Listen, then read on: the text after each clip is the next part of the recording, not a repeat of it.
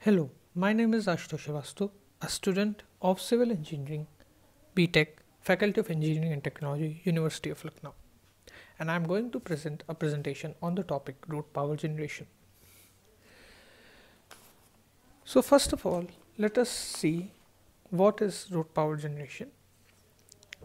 To start with the introduction, we know due to the advent and development in the field of renewable resources, the dependence on fossil fuel and conventional energy sources has been decreased drastically. The automotive industry is the one of the fastest growing industry, and with increasing vehicles number, the large amount of energy loss also occurs. This energy loss occurs mostly due to the loss in kinetic energy and the potential energy of vehicles. By using a power generation unit, a significant amount of this energy can be tapped. It is also known as a road power generator. It's an unconventional way of generating energy, but it is quite effective. The rapid increase in demand for electricity and the recent change in environmental conditions such as global warming led to a need for a new source of energy. Hence, RPG is a technique of generating electrical energy using roads. Why road power generation? So the speed of energy consumption has been faster than the speed of natural resources regeneration for many years. Now, we know that the speed of fossil fuel consumption is more than its regeneration. This has led to development of different unconventional methods of energy generation. Producing electricity from a road is one of such concepts that is undergoing research. In this sense, numerous researchers are working on technologies for renewable energy harvesting. Roads are a common feature of country, hence can be used to generate power in a wide range. This is also a reliable method as road is the most common feature of a nation. Different methods of power generation. Now, there are basically two basic methods that are being used for power generation. The first is using the solar roadways or by using the sun. In this method, solar cells are used to tap the energy of sun and is converted into electrical energy. The second method includes using the vibrations or the kinetic energy. So the vibrations produced by a car driving on the road can be used to generate electricity by using a road power generator. Using vibrations of the road, or in other words tapping the kinetic energy generated on road by motion of vehicles and converting it into electrical energy can be used. Solar roadways. Now let us understand the first method of energy generation. Solar roadway. Solar roadways require installation of photovoltaic glass modules over pavement surfaces. These modules includes microprocessors, light emitting diodes as well as heating elements. Microprocessor and light emitting diodes are generally used light emitting diodes are used for night lights and microprocessors are generally used for transmitting process data. The heating elements are used in countries with very cold atmosphere and where the snowfall occurs, like countries in Siberia and the northern hemisphere countries. The energy that can be harvested from solar roadways is over 16 million kilometers of paved road in around the world that are exposed to sunlight. Now we know that in around the world, more than 16 million kilometer of road is exposed to sunlight, and this is the most important feature which we can use for generating or harvesting energy from in form of energy from solar roadways. However, installing glass modules on roadways is no easy task. Since glass panels replace asphalt surface, car tires must be able to grip the surface and glass panels must be durable and capable of withstanding heavy weights. Shading from trees, buildings and clouds can also reduce the exposure to the sun. Also, the high cost in power fluctuation due to these obstacles are the disadvantages of solar roadways. Despite these challenges, several companies have developed photovoltaic modules that can either replace asphalt or be placed directly on top of existing roads. In United States, solar roadways have developed solar modules that includes microprocessors technology. Now, these microprocessors are used for intelligent communication. In China, a 2-kilometer road has been built in the Shandong province with the aim of powering street lights and containing a snow melting system on the road. There is one more method of solar roadways. It is called the thermoelectric generators or the TEGs. These are also used but are little different from solar roadway. TEGs harvest energy from road and they are basically based on a seeback effect. TEG can convert geothermal energy, which is produced from the heat differential between the road surface and the layer beneath, into electrical energy. As the temperature differential increases, more electrical energy is produced, thus making this technology well suited to areas with extremely hot weather.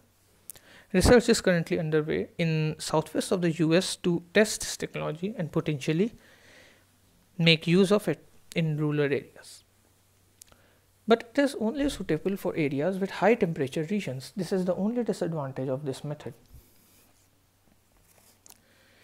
In the image shown on the left and the bottom of the screen, we can see a waterway solar road system which is currently being trialed across the country of France. It includes solar panels installed under the road, and it is used to power the gates and the payment machines. Now the second method of generating electricity from road is by using vibrations.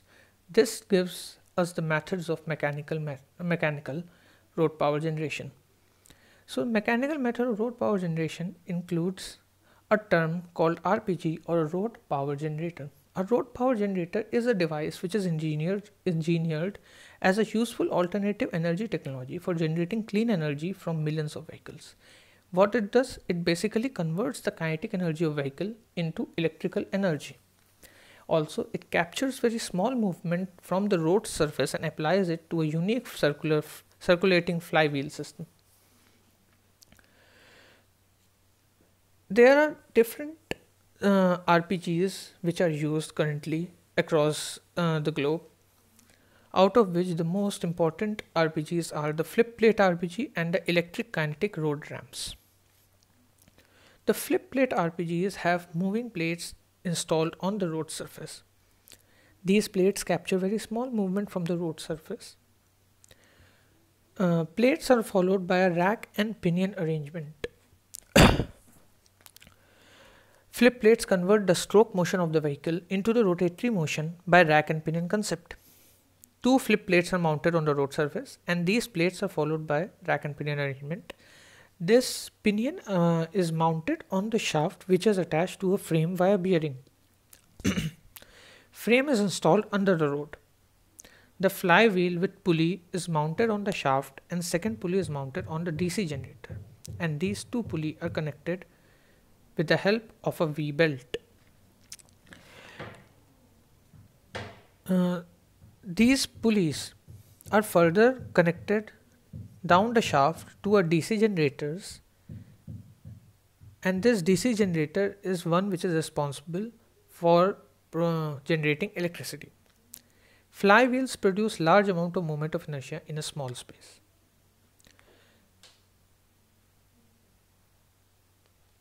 In the right figure, you can see a flip plate mechanism. In this, it is very much evident that in the lowermost level of the shaft, we can see a flywheel system. Flywheels are designed in such a way that they produce large moment of inertia or large torque in very small space. This reduces the amount of gear required to produce the equal amount of moment of inertia. The second method is known as electrokinetic road ramps. These are again very similar but are installed in place of flip plates. These are basically ramps or speed breakers. As vehicles pass over the ramp, due to vehicle load pressure, plates present on the ramps are pressed down. All pressure plates are connected to shaft using a rack and pinion mechanism. Now this rack and pinion mechanism, what it does is it converts the linear motion of pressure plate into angular motion and rotates shaft. Shaft is connected to gearbox. This gearbox is further connected down the shaft to flywheel and DC alternator. Further, gear and flywheel mechanism is followed by a DC generator and a DC alternator. This DC alternator converts the rotational energy to electrical energy. As a result, it produces electricity. In the left figure, where you can see that two different levels of shafts are present. The upper shaft has a rack and a pinion mechanism. Once the pinion a movement is generated on the pinion gear, it rotates the shaft, which in turn generates a movement at the large sprocket. This movement is transferred to the small sprocket on the lower level shaft, and this small movement is increased in value using a flywheel mechanism. You can see that this flywheel mechanism is a very thick wheel like structure, which obviously will generate a very large movement or increase the value of movement which was induced in small sprocket. Further, a large gear is connected and a small gear to a DC generator. Now, there is one more method of generating electricity. This method is called piezoelectric rods, or using piezoelectricity to generate electricity from rods. The word piezoelectricity means electricity resulting from pressure. It is basically a Greek word, and it is derived from a Greek word piezo or piezo, which means to squeeze or to press, and electron, which stands for amber, an ancient source of electric charge. The rods which produce electricity by application of mechanical energy when vehicle moves over the road, those rods are called piezoelectric rods. These rods are having a piezoelectric sensor within them to produce electricity. Now, when this technology is applied on the road, it has been confirmed by countries like USA and Israel that these roads can produce up to 44 megawatts of electricity per year for 1 kilometer stretch of road. Further, looking down to the construction of piezoelectric roads, it is very much evident that the construction changes slightly on the top surface. See, the first layer is laid with fine gravel and sand content. This is very much the same as that of the general road constructions. Then a thin layer of asphalt is laid, which acts like a strong base for generator. This layer acts as a foundation point for generators, and then piezoelectric generators are placed in quick drying concrete as per the design and left for 30 minutes. In the left figure, you can see how a section of road is cut, and then over the asphalt section a piezoelectric generator is placed. Now all the generators are wired in series to get the collective output. These generators are further wired in the lowermost lowermost image. You can see the wiring of the generators the wiring of the piezoelectric generators, and then covering the generators with thin layer of bitumen. A bitumen sheet is used to cover all the generators to provide better adhesion of concrete to asphalt. Finally, a thick layer of asphalt is laid, which finishes the construction.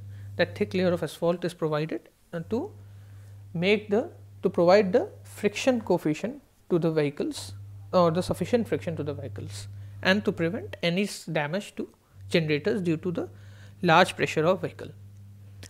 Now, how harvesting is done in piezoelectric materials, piezoelectric rods. So in this process, material is embedded within the surface of the road with electrical generating devices. Generators harvest the energy of the vehicle. This is basically the mechanical energy, and convert to electrical energy. This happens by when a force or a pressure is exerted to elastic piezoelectric crystal material.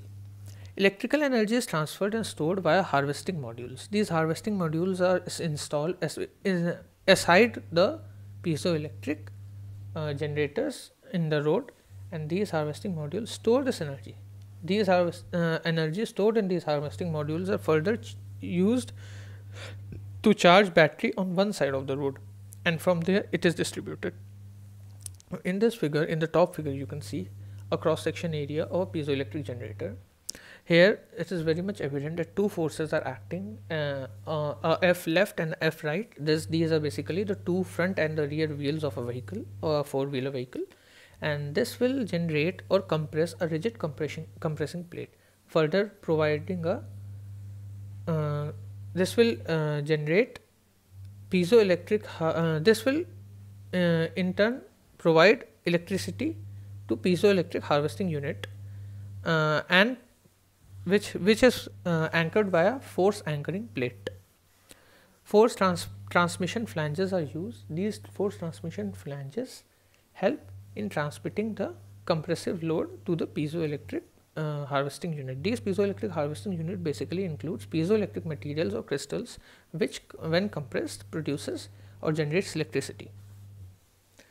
What is the application of RPGs or road power generation or piezoelectric roads or generating energy from roads in different countries? So in United States, the recent development is in the United States, in the states of California.